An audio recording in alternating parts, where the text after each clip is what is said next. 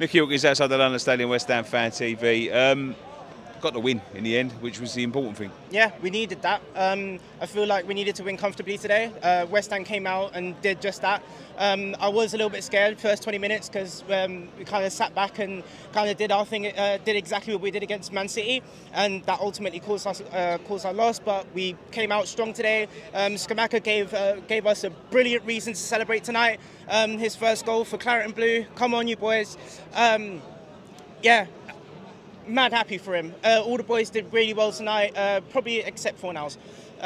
Wasn't really too good in his corners today. But other than that, boys played their hearts out today. I can go to bed happy.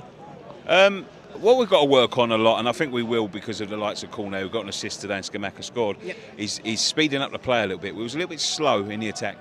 Yeah, I did feel like we were a little bit slow in the attack. We kind of sat back and kind of swung it round the back a little bit too much.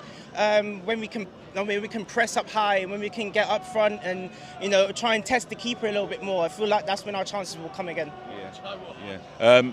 Brilliant from Saeed Benrahma tonight. He's got to be starting, hasn't he? Oh, immediately. As soon as he came off the bench, immediate impact. Getting that assist with Antonio. Yeah, lovely player. I just wish he could start more. I don't know why we don't believe in him a lot. It's a shame because he's got to be more consistent though, and he's showing that at the moment. Yeah, he is a little bit inconsistent, but which player isn't in any squad? You could pick out any squad member, they're not really that consistent. But Saeed Benrahma came out today, he did his thing, we should start him a lot more. Brilliant, thank you very much, sir. Thank you so much. Cheers, thank you.